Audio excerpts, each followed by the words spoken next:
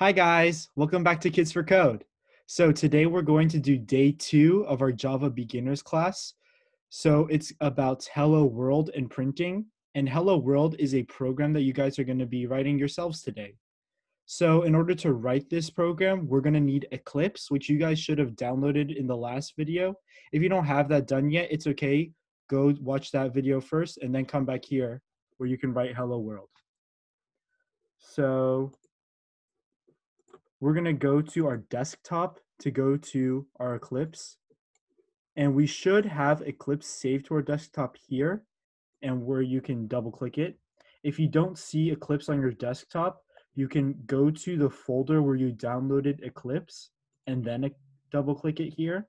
If you still can't find it, then you can go to search it and type Eclipse in your search bar and you should find it here too. So now we're going to go to Eclipse, and we started this program last time, Hello World, but all we did was write this line, and Eclipse provided that for us. So notice that it says public class Hello World, and this Hello World is spelled the exact same as the file name. And if we have this with the wrong capitalization or spelling, our program is not going to work. So we have to have this the exact same. Notice that it has this red underline, just like if you were writing on a document and you spelled something wrong, Eclipse will underline it in red and tell you that it's not right. Now we're right, and we can start writing. So I'm going to write a line, and you guys are just going to copy it exactly. So I'm going to do public static void, void, and then main. Then we're going to do a parentheses and then string with a capital S, 2 square brackets, and then args, A-R-G-S. So this is what is called the main method. We're not going to go into exactly what the main method is, but just know that all of your code is going to be inside of here, and you have to write this line exactly how it is here, or else your program's not going to work. So now you're going to do a curly bracket, press enter, and another one should appear here. So you see how there's an opening curly bracket here, and then there's a closing one here. All of our code has to be inside of these 2 curly brackets, or else it's not inside the main method. So if we write our code over here, our code is going to be inside of the class, as you can see here with this curly bracket, but it's not going to be inside of the main method, which is where we want to write it. So we're not going to write it there. We're going to go inside of these curly brackets here, and then we're going to start writing. So now I'm going to write another line, and you guys just have to copy this one exactly the same again. So we're going to do another capital S for system dot out dot print ln, and then we're going to have parentheses again.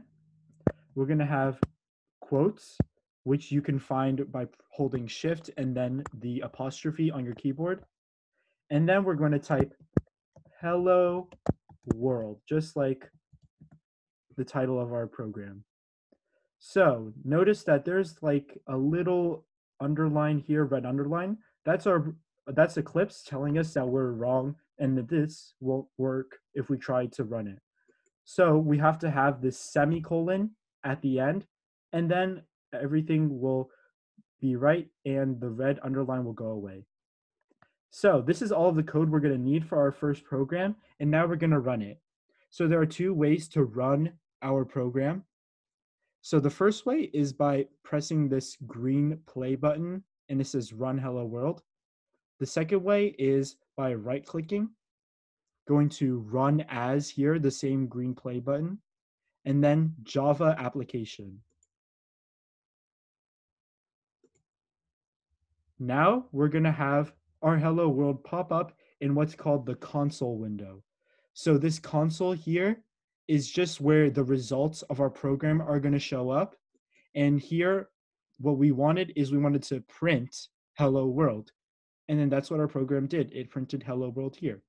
So congratulations. If you have hello world showing up here, that means that your first program is successful. And now we're going to go back to our slides and we're going to go into a little more in depth with our printing for our future projects.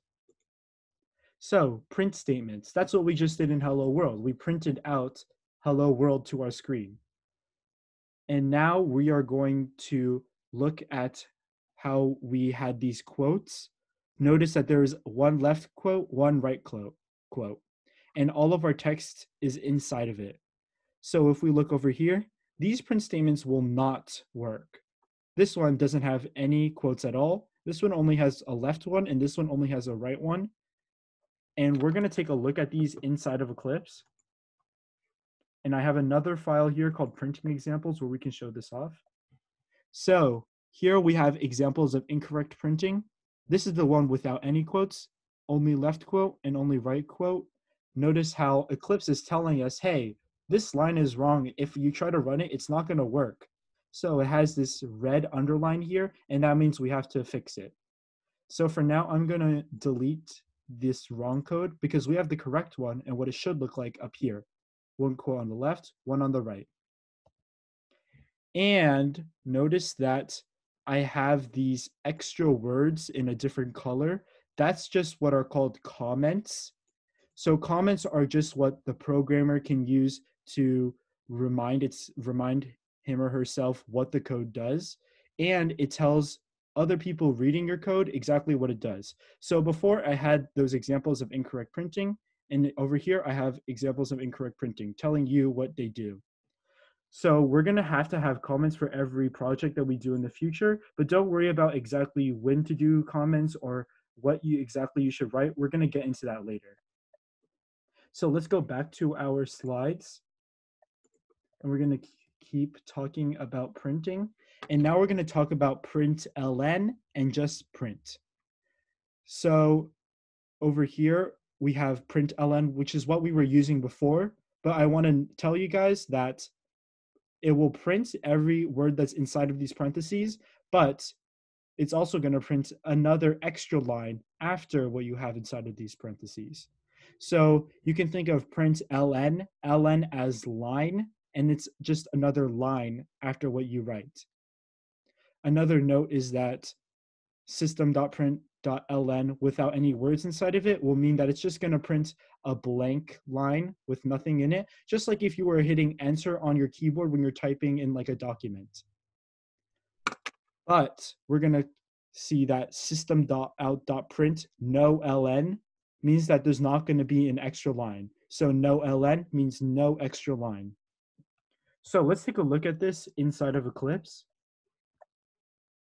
So over here, I have the print versus println you can see from my comment.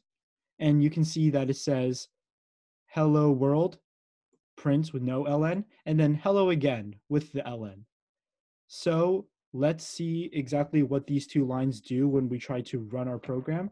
And remember that how we run our program, we're going to click this green run button, or we can right click run as Java application. So first, we just printed just exactly what we had in our original hello world. But over here, we can see that we did not have an ln over here. So there's no extra line over here. It's like if you didn't press enter in a document, it's all connected on the same line here. So now when we do hello again, it does have the ln, so it's going to have a line after it here. And if we print something else, it's going to show up on the next line. So remember, the difference between print and println, print, no extra line, println, there is an extra line after. So we're going to go back to our slides, and we're going to go over one more new thing. So we can also combine words inside of a print statement with a plus sign. Just like if you're doing a plus sign in math, it means you're going to put those two things together. So inside of a print statement, inside of these parentheses, it's going to put hello and world together. But notice that I have quotes surrounding each word. and no quotes around the plus sign. So let's take a look at this inside of Eclipse. So we're done with these. And over here, my comment says combining words inside of a string. So we see that here, this plus sign, there's no quotes around it. But for every word that the plus sign is adding, we need quotes around both of them. So hello world, each with quotes. And if I want to put more words like hello world, this is my program, these extra words are going to stay in the same quotes. So the quotes are just telling the computer that, hey, these are the words that I want to print. I don't want to print this plus sign. I just wanted to add the words for me. So there's no quotes around here. So now I'm going to run this, and it's going to come to our console window. And see here, it added the hello world, the hello and the world, this is my program, to make hello world, this is my program. So that's the end of the new stuff we're learning today. But now we're going to have a few questions for summary time. These questions I'm not going to answer today. I'm going to answer them in the next video that we have. So for now, you can just think about it. And then when you watch the next video, you can see if you're correct. So question 1 is, how do we write the main method?